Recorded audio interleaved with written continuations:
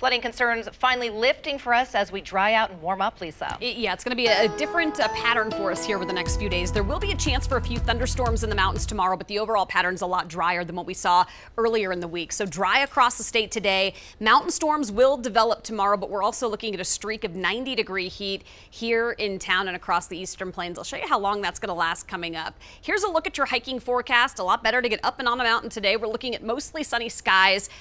We should see highs in the 80s today. And then tomorrow there will be that chance for a few thunderstorms, and I'll show you that here on Futurecast in just a minute.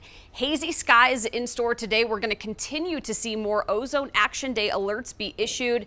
Those typically by about 4 o'clock reissued for the next day. So we're under another one today. Lakewood right now you're at 58. It's mainly upper 50s to low 60s. 65 downtown right now, pretty mild. Skies are clear statewide. A lot of sunshine in store today. It's going to be a beautiful start to our morning, although again, yeah, a little hazy. Here's a look at that ozone action day alert covering the northern Front Range. So again, Castle Rock, Denver, Boulder, Fort Collins, all under this alert until at least 4 o'clock this afternoon.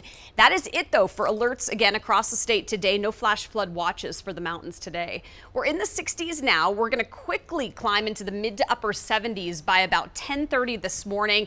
It's going to be a lot warmer early on today. More sunshine, clear skies. Highs are going to be right around 90 this afternoon between about 4 and 5 o'clock. We'll see a little increase in cloud cover later today, and it looks like some breezy conditions, but overall a pretty nice summer afternoon. Early Friday morning, 60s, hazy sunshine again early tomorrow, and then back into the low to it looks like mid 90s on Friday afternoon. Now again, those thunderstorms will pop back up in the mountains tomorrow, but it's overall going to be a lot drier, not looking at as much in the way of heavy rain and slower moving cells on Friday. Here in town, if we get a few storms rolling east, they'll likely just be a few gusty thunderstorms. This weekend, it's toasty for the last weekend of summer for some kids. It's hot, it's hazy, mid to upper 90s, and then on Monday, it's back to school, 95 degrees that afternoon. We'll see a better chance for a few afternoon thunderstorms Tuesday, Wednesday, but that's a long streak of 90s, Jason. At this point, well, let me count it. That would be 7 days. Just as